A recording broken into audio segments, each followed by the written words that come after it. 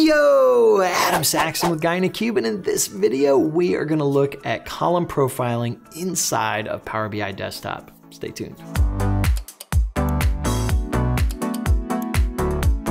If you're finding us for the first time, be sure to hit that subscribe button to stay up to date with all the videos from both Patrick and myself. Column profiling, what is this? So this is a feature that was added into Power BI Desktop, specifically Power Query, a while ago. It actually just went GA inside of Power BI Desktop in the April 2019 version of Power BI Desktop, and they added some other items in there. So I just wanted to do a video to recap what this was, how you can use it, why you should even use it, and just some of the nuances of it. All right, enough of all this talking. Let's head over to my laptop and see what this is all about.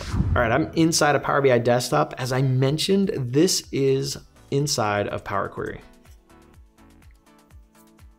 And when we get inside of Power Query, you are going to see what looks like a bluish greenish bar underneath the actual title of the column. So previously this was a preview feature inside of Power BI Desktop. So if you didn't have that selected, you would have never seen this.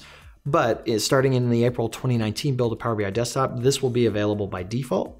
And if we hover over that green bar, you're gonna see some initial information about that column. It's gonna call out valid columns, errors, and empties. So right away we can see the value of this and the why, right? So this gives us a quick glimpse at the quality and statistics of the individual columns for my tables. I'll come back to that as we look at other aspects of this, but just keep that in mind, right? This is about column statistics, uniqueness, the state of my column and the data inside of that column at a high level glance. All right, continuing here, this is just preview information over each column. I can go in and I can check that. I can see how many are valid. I see how many errors there may be within the column, and I can see how many are empty. If we go to the View tab, we can see additional options here that we can enable. First off is column quality. So if I select that, it's just going to expand what I had if I hovered over that actual bar. So I can just see another visual information about that. Now I can also enable column distribution. And so this will actually show me how many distinct items I have and how many are unique and what that spread is. Where this really comes in handy is when we start talking about cardinality of a column, because that has direct play into how the compression of the Vertipack engine works. And so we usually want to get to lower cardinality. And what this means is the higher the cardinality, the more unique items we have in that column. The lower the cardinality, there are less distinct items, but there may be more of them, right? I may have two different categories, bikes and toys. And so they're two unique items, but I may have like 100 items for each one of those. So that's a low cardinality.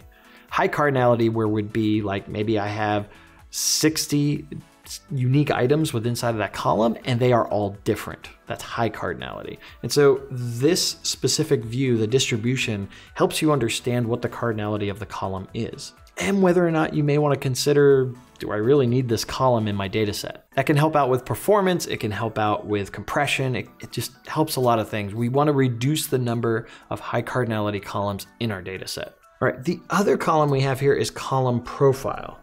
And so here we can actually see specific items for those columns. So we get more statistics for that given column, and we can scroll down a little bit and we'll see other specific items. So just at a high glance, what is this column all about? And then we also get more further detail on the distribution. And so we can see those unique items. Let me go over to product category key. And we'll go through, and here we can actually see that distribution at a bigger scale here. What's cool is I can actually, when I highlight or hover over one of those columns, I can actually remove that given item.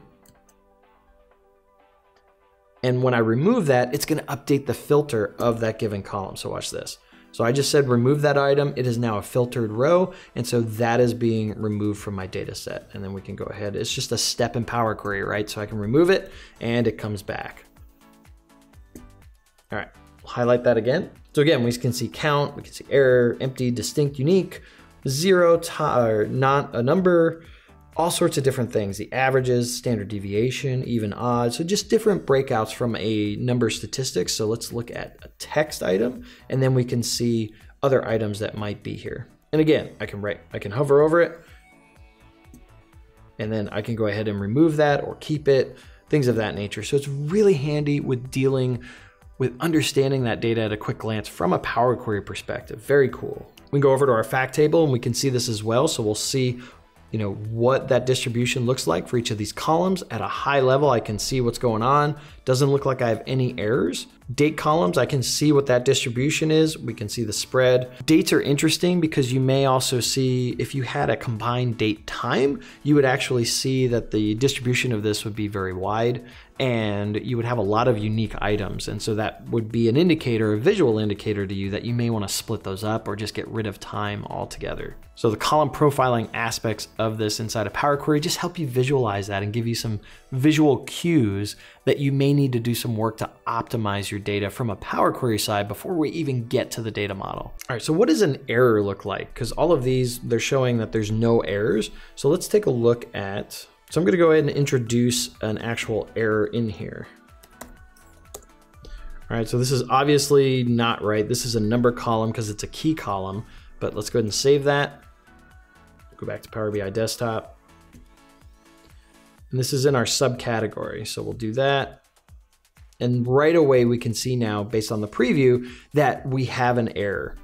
And so this error itself, let's go dig in a little more. We can see that there's one error and whatnot. We've encountered a problem, so it's not gonna give us this column distribution. We're not gonna see any more information here. And so if I scroll all the way down, let's refresh the preview.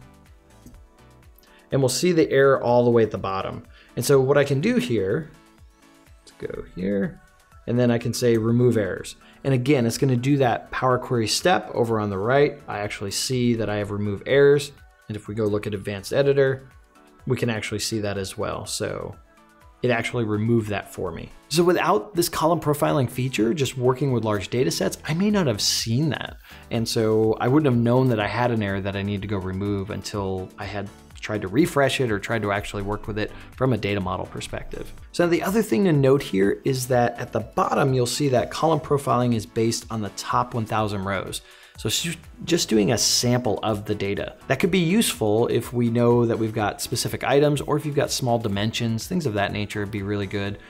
But what if we've got a larger table? How do I want to see what the profile is of the entire column. So what you can do is down below, we can select that and then we can say base it on the entire data set. And when I do that, it's actually going to go through and do all the data. In this case, these tables aren't very large, and so it's pretty much working with all the data as it is. And so internet sales, we can come back. And again, we can flip this to use the whole data. And now it's going through. It takes a little longer to actually refresh that information. So that's the thing to consider here, is that if you have a large table, choosing to do the profile over the entire column may take a while to actually get. So just be aware of that. But it will come back and then it will show me all of those items. And in here, I do actually have more rows than 1,000. And so it's actually going through all of that data to profile it. So that's very cool. All right, column profiling. Are you using it? Do you love it? Has it helped you working with data? I want to know. Leave it down in the comments below and share it out with everyone else. Also, if you have tips or examples of where this has helped or what specifically you're looking for, I'd love to hear that as well. If you like this video, hit that thumbs up button, smash it if you so desire. If it's your first time here, hit that subscribe button. And as always, from both Patrick and myself, thank you so much for watching. Keep being awesome, and we'll see you in the next video.